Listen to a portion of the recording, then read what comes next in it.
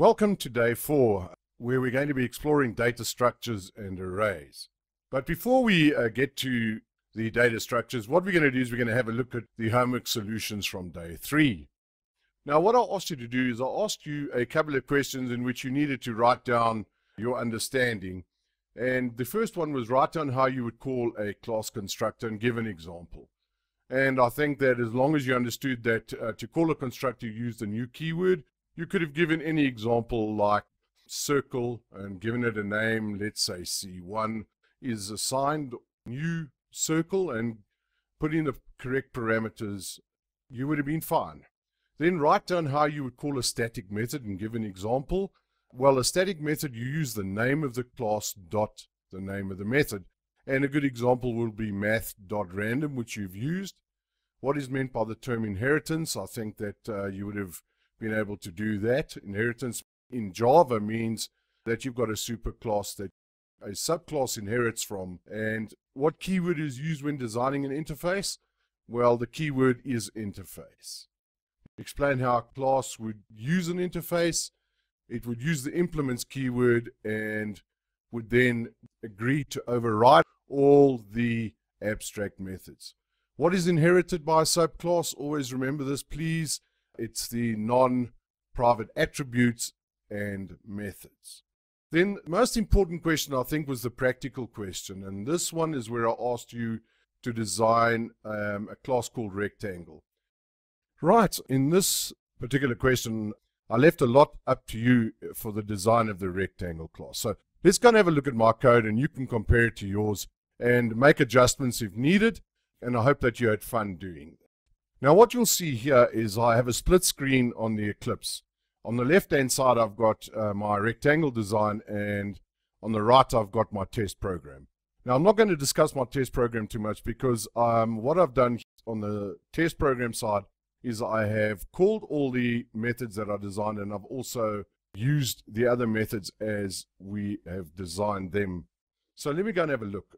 On my rectangle side, I've extended 2D shape and I implemented the draw shape. So I wanted to test the whole lot of features that we had designed previously. I chose length and width to be of type double for obvious reasons. I then created a constructor on line 8, which really, I've got to be honest and say it's not really the greatest, but I put it in here just to demonstrate to you that we can overload constructors. So I put in total default values. If somebody wants to use this constructor, it'll set the X and Y coordinate value to 0 and 0 by sending it to the superclass, and it'll also set the length and width to a default value of 1 and 1.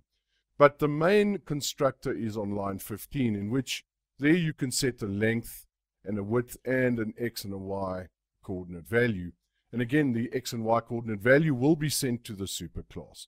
But I also check to see if the length and the width are less than 0. And if they are less than 0, I will set the length and width of this class to a set value. And notice that I have to use this because the names of the parameter lists are identical to the names of the attributes. Please do remember that. And then let me scroll down. Remember now I had to override the calculate area and calculate perimeter because I'm inheriting from the 2D shape class, and that's an abstract class and it has those abstract methods in it.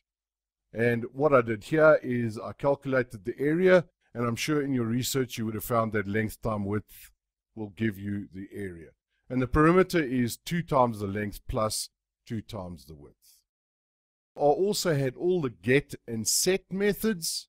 Again, the set methods, I made sure that they didn't send rubbish in. The set width, the same story. And here was something which I sort of came across, which I thought was quite fascinating, and you might have not thought about it. I wanted to find out if it was square. And I returned a Boolean here and asked is square. So the method name was is square. And if the length equaled the width, I returned true, otherwise I returned false. And so the programmer using this would be able to tell whether the rectangle was square or not. And of course, I had my toString methods, my old faithful, and I also had to override the draw method because I implemented the draw shape interface. Right now, if you have a look at the test program on the right-hand side, I'm sure that if you go through this line by line, you'll understand how I have dealt with all the methods that I've tested.